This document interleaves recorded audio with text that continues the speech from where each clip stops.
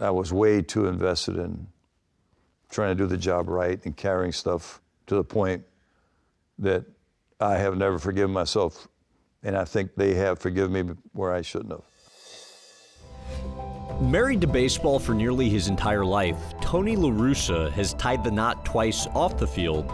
He had 2 daughters with his first wife, but relationships with the 3 are non-existent. In 1973, he married his longtime current wife, Elaine, and had 2 more daughters, although admits the game often came before family. 1992, your Oakland A's that you're managing are playing the Toronto Blue Jays American League Championship Series. You mistakenly leave your daughters, young girls. What happened?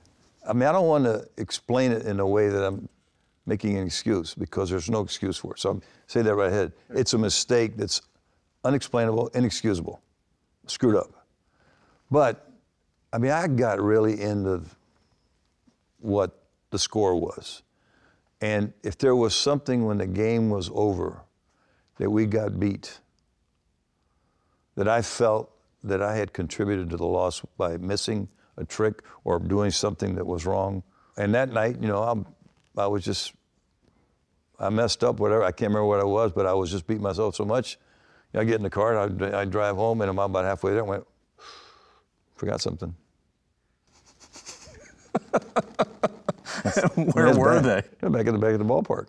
Well, probably the first, I'd say, 7, 8 years of my career. I mean, I was way too invested in trying to do the job right and carrying stuff to the point that I have never forgiven myself, and I think they have forgiven me where I shouldn't have. I mean, I'd be home and just thinking about it, and if there's a lesson to learn there, you know, once you do the best you can, you got to turn the page. They're the priority. You know, this is the personal time. You know, put it away, stupid, and then I quit being so stupid. Well, how do you think back then it impacted the relationship with the daughters? Well, unfortunately, they probably got used to it, and then they expected less, and took it for what maybe that's the way it's supposed to be, including Elaine, you know, and try to make up for it ever since. Well, your wife was telling me, and I don't know if it's just they do it as a joke now, but that on Father's Day they will, your daughters will send a card to your wife Elaine. Sure. Why? Elaine did it by herself, basically, for 30-some years, and I could totally understand them thinking she was mother and father. You know, I think they were making a point of saying, we know how special you are. If you look at the number of hours that you have with that family, it's not very many. So you ought to maximize every minute of it, not do what I did, which was have half my brain there and the other half. I mean, Elaine would know. She's like, well, I know what you're thinking about. You're thinking about your lineup or something, because she could just see me glazed or something. And that went on for, 7, 8, 9 years, just bad. Why do you think she tolerated it? I don't know, probably, I mean, we did get married. I think she did love me, and she knew I was doing something that, that I loved, and looked like maybe, we would have a good life. How would you best explain the sacrifice that she made? Probably impossible for people to understand unless they take the time to think about 30-plus seasons, starting in spring training, by the way.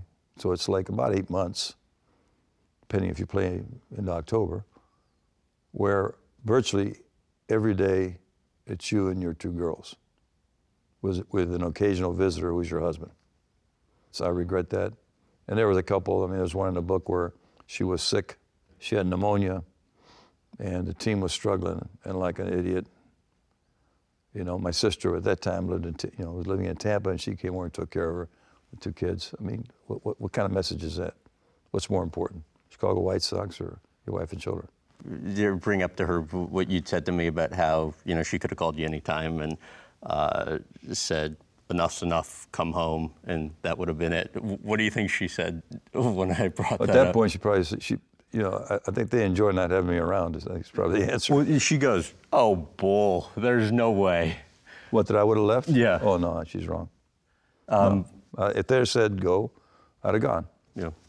But she also said, how many people in their lives are actually given the opportunity to live their dream? How could I possibly deprive them of that? Well, I know that's true. She's expressed that, and that's why I'll owe her forever.